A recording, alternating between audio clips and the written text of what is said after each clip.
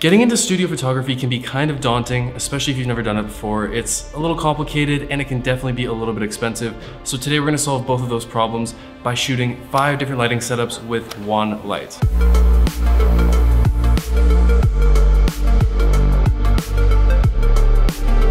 If you've ever said to someone, "Oh, I'm just a natural light photographer," this video is for you. There are so many people out there that say, "Oh, I only shoot with natural light," and it's for no other reason other than studio lighting is a little complicated and a little bit scary to get into. I totally get it, I've been there, but we need to change that because knowing how to use studio lighting properly can absolutely elevate your photos to the next level. So here's the equipment you need. It's pretty simple.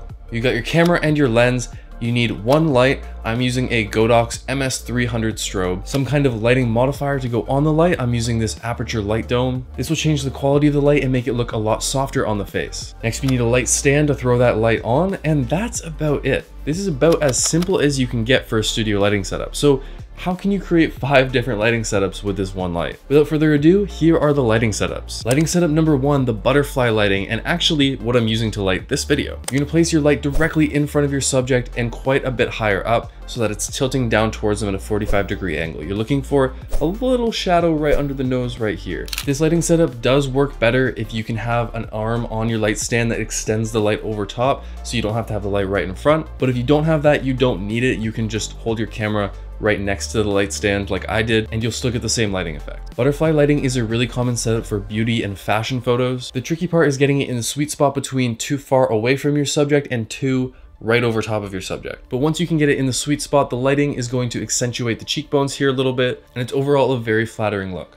Now, if it's too dramatic, you can get your subject to hold a reflector right below them and bounce some of the light back up to light up under the chin a little bit and under the eyes. Lighting setup number 2 is called short lighting. This is a really popular one used in movies. It's essentially when you're lighting up the side of the face that's away from the camera. So you want your model on a 45-degree angle from you, and the light is gonna be almost behind them. You're looking to position the light to create a divide perfectly down the side of their face, so when they're looking off this way, the light is hitting over here, and this side of the face is dark. This is a super dramatic lighting setup, and I think this one looks really cool. It can be used to make your shots look a lot more cinematic. And it's super easy. For this one, you just want the light to be a little bit above eye level, behind the subject, facing towards them, and that's about it. Our next lighting setup is probably the most famous one on this list, Rembrandt lighting, named after the painter Rembrandt, who always painted his portraits with this lighting style. You can spot Rembrandt lighting by the little triangle of light that appears on the cheek. Again, this can be a very dramatic, cinematic kind of lighting setup. And to do it, we're gonna have the light placed above eye level, tilted down, not quite as high as the butterfly lighting, but also not right at eye level. So it's going to be above your subject a little bit, and then off about 45 degrees from their face. So half of their face will be almost completely lit,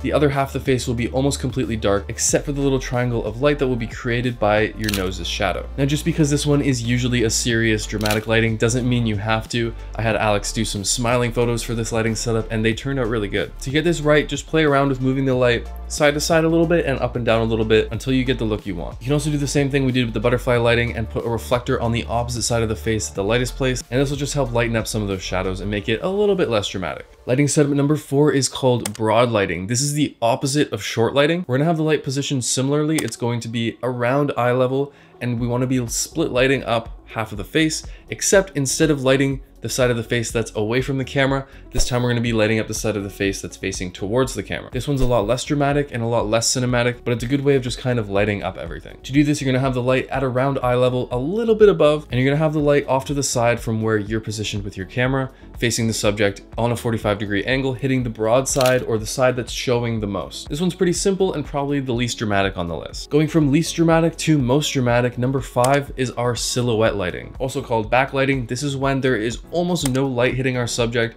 All the light is coming from behind the subject, creating a silhouette look. This one is super dramatic and works best if your subject is standing 90 degrees to the side, so you get that sort of profile of their face, because if they're just straight on, you don't really get any detail. To do this one, you're gonna have the light positioned behind your subject, pointing at them. The more directly behind the subject the light is, the less you'll see of the subject. If you want to play around with it, you can rotate the light out a little bit from behind the subject, which is going to start to light up the side of the face almost like short lighting, and this will give you just a little bit more detail in their face so it's not completely pitch black. And that is 5 lighting setups with one single light. You can use these setups as a foundation to build more complex lighting setups and include more lights. In places where I mentioned you could add a reflector, you could change that out with a different light and mess around with how that looks. There's so many directions you can go from here, but starting with one light is honestly the best way to learn. If you want to check out the exact light and softbox I used for this video, you can check that out in the description. Links to my other socials are down there too. Don't forget to like and subscribe if you liked the video.